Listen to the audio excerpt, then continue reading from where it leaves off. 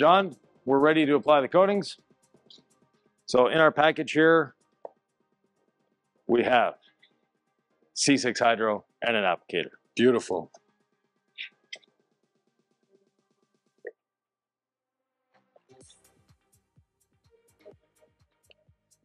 A lot of installers, what they do with this package, they'll put in a nice microfiber towel and give it to the customer afterwards. So nice little touch.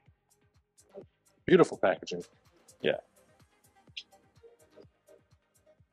And the pièce de résistance, C6 Hydro bottle. This is a 1 ounce bottle. This will be enough to do this car and maybe another. Like any good coating, you don't need to put it on thick. You don't need to swim in the coating. Not necessary. It's an aluminum bottle, so you're not going to see through it, but you can feel the coating is in there. It's a very light bottle. The applicator, foam applicator, and to start, we're going to be putting maybe 10 or 12 drops.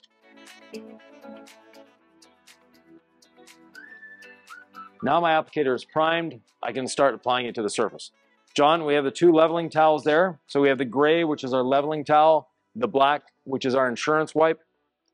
Then from here, normally I would box in a panel and fill in the center. Since I'm priming my pad, I want to start in the center, and you see how thick that is. I don't want it that thick. So I'm just gonna keep spreading this further and further until I get the look and the feel that I'm after, which is just, for lack of a better term, a snail trail on the surface. I just want coating to be applied.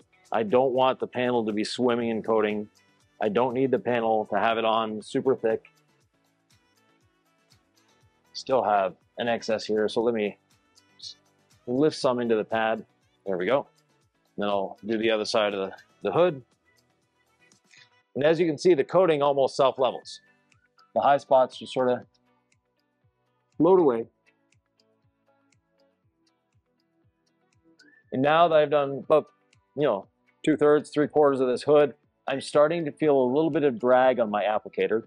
So I'm just going to add 1 drop. You don't need to add 2, you don't need to have 3, just 1 additional drop and keep going.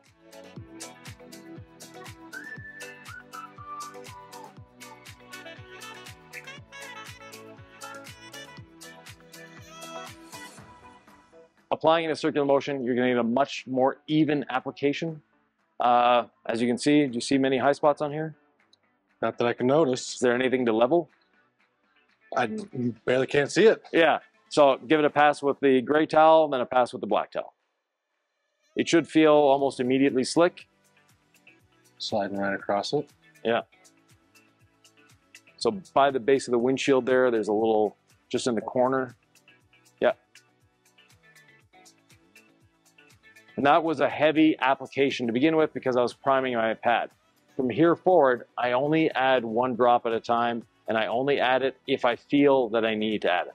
So if I'm starting to feel drag in the applicator, that's when I'm going to add a little more. And how long can you let this sit? You want to let it sit for 30 seconds minimum, and depending on the heat and humidity, the flash time is anywhere between 1 and 3 minutes. If you're in a really cold environment, which probably shouldn't be, then 5 minutes would be the maximum. One of the things that makes this a professional grade coating, obviously, the simplicity of installation. For me, a professional coating should be the easiest coating on the market to install because you may have your employees installing it. You don't have time, and you don't have to think about, oh, did I do that? Didn't I do that? You don't need 18 towels. You don't need a convoluted method of applying it. It's just get it on the paint, level it, be happy. 1 additional drop, and I'll be able to do this whole fender. And I always overlap onto the next panel. So in this case, I've gone to the bumper, I've gone over the light, and I'll go onto the door, onto the A-pillar, and onto the hood. And this is safe on all materials on the outside of the car? Everything except the tires. No rubber. No rubber. Wiper blades as well. Keep it off the wiper blades. I like to keep the glass till the end myself. That way, if I do have a bit of accumulation in my pad, all I need to do is add a bit of pressure, and that's going to get rid of that accumulation, depositing it onto the glass. You never want to put pressure on paint. So after the front fender, I'll have done the A-pillar, the roof hoop, and the back fender. Those of you working as a team in your shop, always announce what you're doing. I don't care how long you've been working with the person, just announce what you're doing as you're going along, because sometimes you may not do it exactly the same way as last time. Every vehicle is different, and it might be more logical for you to do it one way than another way in a certain vehicle. Having a standard operating procedure is great. It's necessary, but sometimes it's just a little quicker to deviate from that SOP.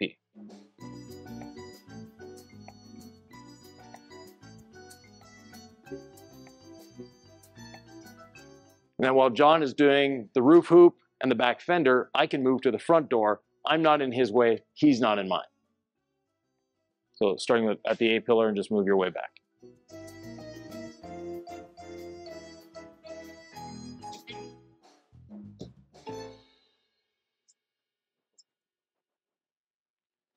The other aspect of the C6 Hydro and the C6 Diamond Gloss is that if you get a high spot, you're not going to have a good day. So you want to make sure that you're getting rid of all those high spots before it cures. Because if not, you're wet sanding.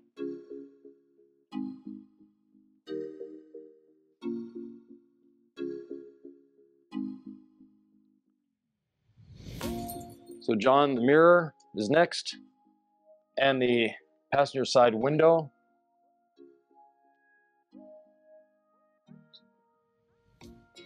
I'll get out of your way, do the back door while you're doing the mirror. I did a little quarter window here.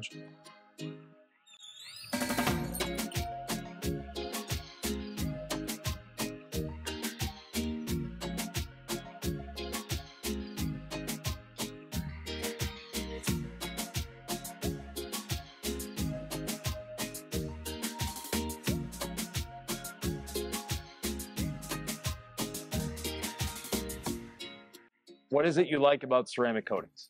I like that they're, it increases gloss. It gives protection on the paint from the elements, whether you're in the desert or you're in a colder climate. It's easier to clean when you're doing maintenance washes.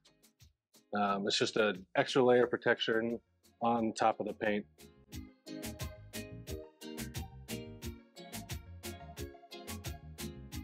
There we go.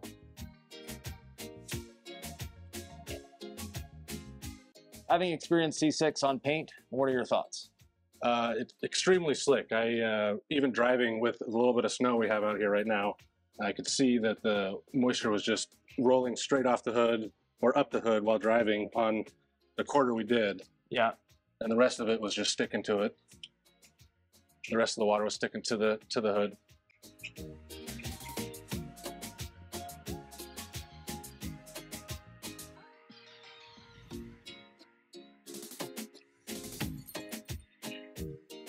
Front door.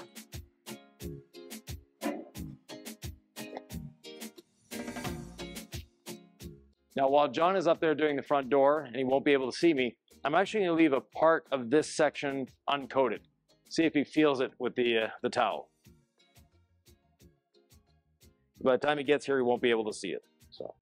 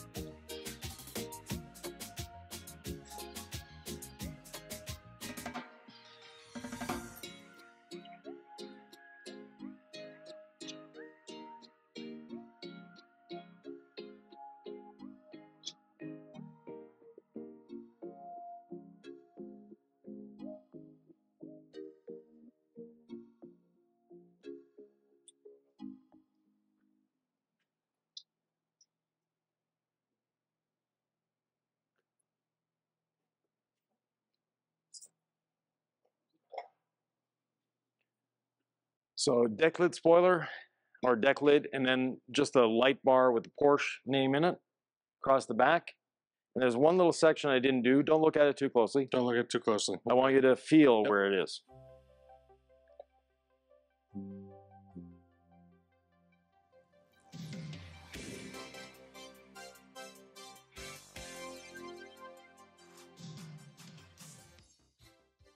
Where you didn't put it. Right, Right here? exactly.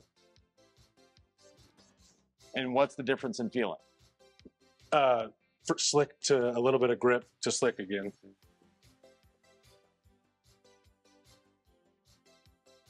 Yeah, so if you're applying with a partner, you can tell that they screwed up somewhere or they missed a spot. Missed a spot, yeah. Yeah.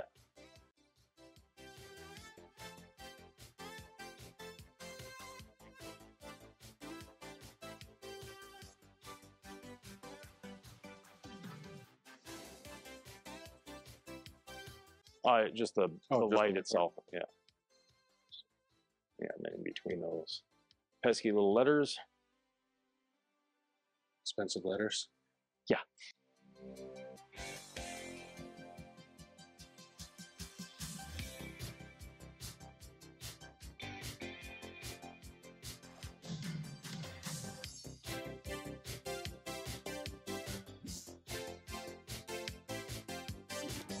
And from there, I'm just working my way from one side of the bumper to the other, top to bottom.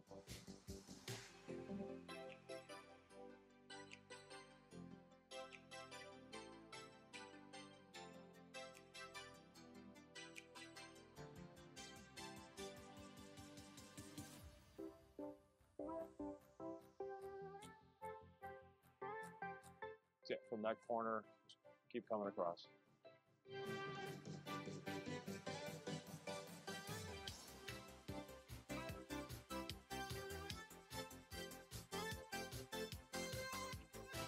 All the way down.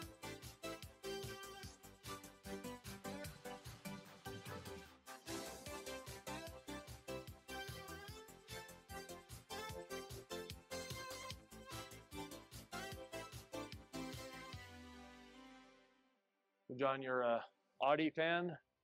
Oh yeah, Euro fan. Audi and Porsche. Those are what I like.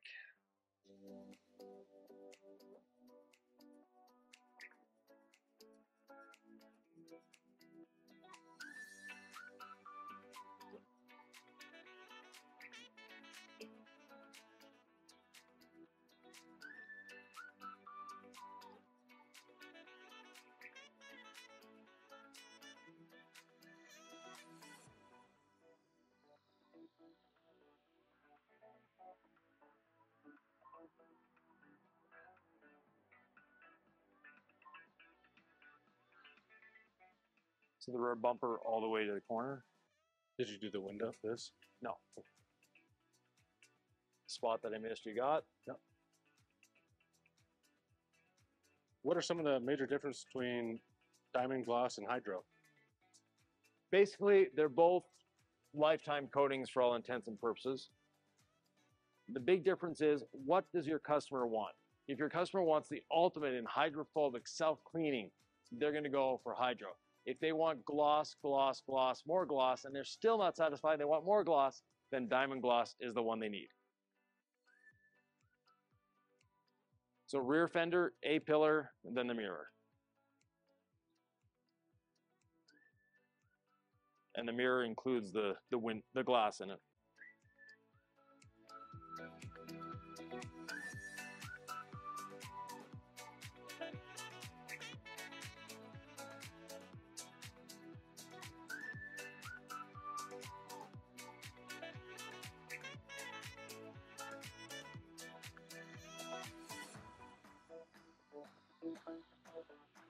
And then quarter glass is done as well.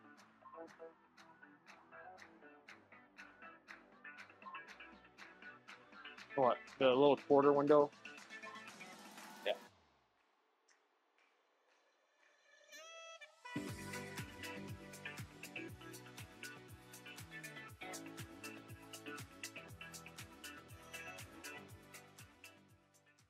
Now, one thing I'm noticing when I'm removing the coating here is it doesn't really seem like I'm needing to level or remove heavier portions of it. It's just went on so smoothly and coming off equally as smooth. Yeah, it goes on very smoothly, and it's very much as self-leveling as a coating can get, really. And that's, by design. Like I mentioned before, professional installed coating should not be difficult to install. It should be easy to install. A lot of professionals, they're not the ones installing the coating, it's their employees. It needs to be something that's easy to train on, quick and intuitive to pick up, and without any, shall we say, booby traps. Coatings that you have to really work at and go over and back over and over again and inspect with 18 different lights on different angles. It's just a waste of time. Ease of effort with this one. Yeah. So back door, front door, we'll have the front bumper, and then we'll finish off with the windows.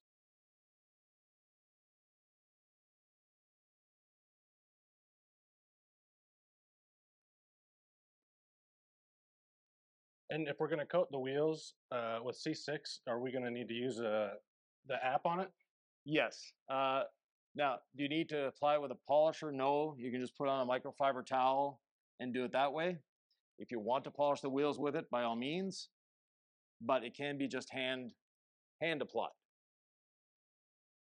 But think of it as the only panel prep that you should ever even consider using with C6.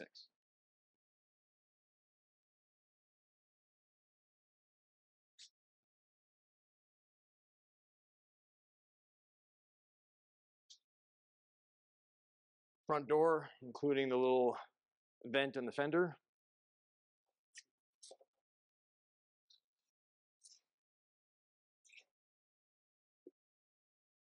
How come we don't have a wheel-specific coating? Very simply, the wheel actually gets less abuse than the fender right behind the wheel. So it doesn't need a specific coating. And when you're dealing with a wheel, you're dealing with clear coat. It's the same type of clear coat that's on the rest or the painted areas of the body of the vehicle, which is plastic. And we're dealing with plastic, whether it's the trim, whether it's the wheels, whether it's the headlights, it's all plastic. That's what we're coating in reality. So no, we don't have a wheel-specific coating. To me, having a wheel-specific coating is as logical as having a right front fender coating.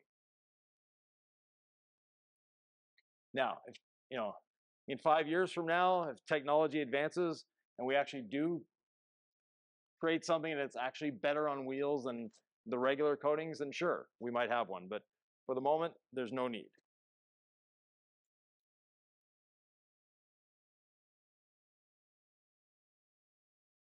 Can we spray apply the coating? No, definitely not. The industrial coating, yes, it has to be spray applied. The automotive coatings and the marine coating, it is strictly hand applied. Spraying a coating is extremely dangerous. There's chemicals in here that, like this, it's not a problem. But when they get on your skin, that becomes a problem. The fluorination in them makes them very dangerous for our skin, very dangerous for that. And I've seen people apply coatings and they have, like us, they have gloves on, but they have their sleeves rolled up and they might have a little mask. But they're applying this very, very toxic sprayed on coating. Basically, you should look like you're ready to go into a hazmat situation when you're applying a spray coating. So our installers that are doing the industrial coating, they have the proper protection when they're doing that. We make sure we won't sell them the coating unless they can prove that they have everything they need. And if we see them on social media doing it without the proper protection, they're probably not going to be an installer too much longer. Safety first. Safety first. We don't want to be killing our installers. It's not a good thing. We want you sticking around as long as possible.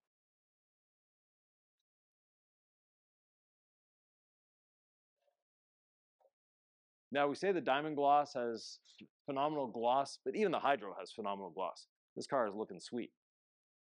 Oh yeah. Once we're done this, we'll go around the vehicle one more time just to inspect for high spots, because as I mentioned before, you don't want to leave any high spots with this. If you do, it's not a good day. The other thing, I still have the glass to coat while John does a final walk around inspecting. We'll wipe off the glass. Then we need to wait 1 hour. And that is a minimum. If you can keep it overnight, if you can keep it a couple hours, great. But if your customer is in a rush, 1 hour after you're finished the application, it can actually drive away in the rain. Is that the ideal situation? No. A couple hours, better, but 1 hour can be done. If it's a beautiful sunny day and there's no chance of rain for the next hour, you can literally finish wiping and drive it away. To a car owner, how do you explain the longevity of the coating? Very simply, properly maintained, it is going to last the lifetime of the vehicle. And proper maintenance doesn't mean a yearly topper. It doesn't mean we're putting anything on. It means we're not covering the coating with salt. We're making sure that it's decontaminated on a regular basis. And when it's properly decontaminated, there's no problems. And that decontamination, for some customers, it's every 6 months. For other customers, it's once a year. For other customers, it's every 5 years. Is it a garage kept car? Is it only driven on the weekends? Do they not take it out when it's raining? Or is it a daily driver that sits out in an industrial lot all week? So that is really the difference, and that is what is going to determine when decontamination is necessary. I can do the windows. So from the windshield and the whole roof. Both sides or just this side? Just this side so far. So just work front to back.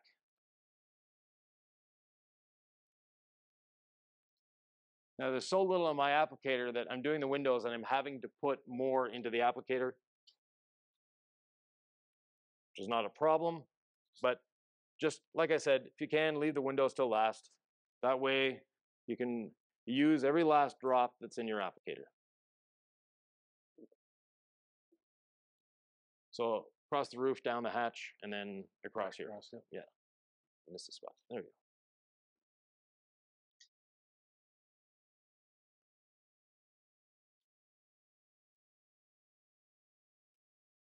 What products do you recommend to use for maintenance after coating? So the DIY line to begin with, and eventually in the C6 line, we are working on a few maintenance items. So a soap and a rinseless and a drying aid. But for the moment, the DIY line is perfectly compatible, does a great job. At C6 installers, you have access to the DIY line. So it's not a hidden fact that DIY and C6 are related companies. And your customer is going to get great satisfaction out of using the DIY products. You can teach them how to use them, and you make a few points on them.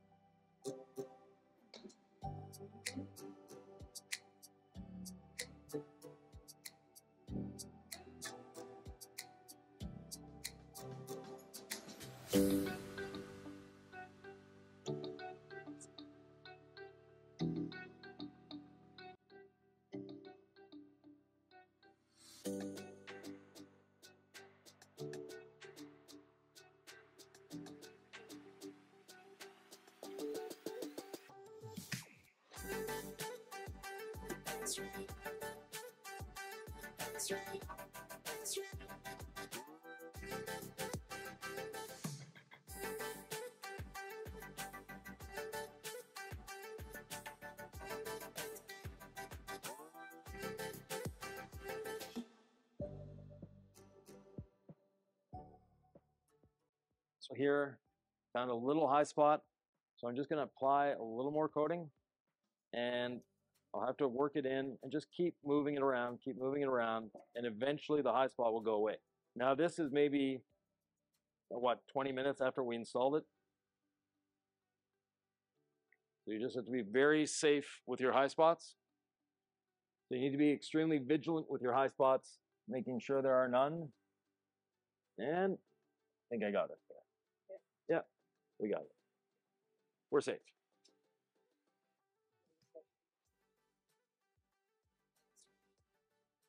And you did the roof on the other side. Not over there yet.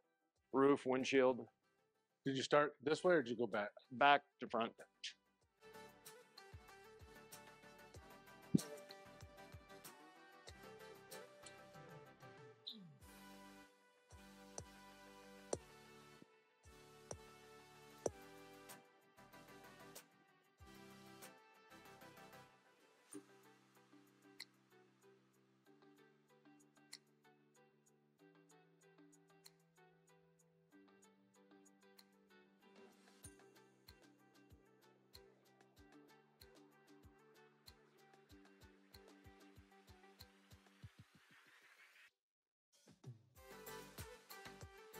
John, there we have it. Thank you for helping me on this. What are your thoughts? That was the easiest coating I've ever installed. I mean, it went on, came off, looks great. High spots are easy to take care of. Yeah. Gloss is unbelievable. Yeah, and the hydrophobics are even more unbelievable. If you have any questions, comments, thoughts, or ideas, leave them below. If you want to reach myself or John, it's info@C6Ceramics or Ivan@C6Ceramics. We'll see you in the next one.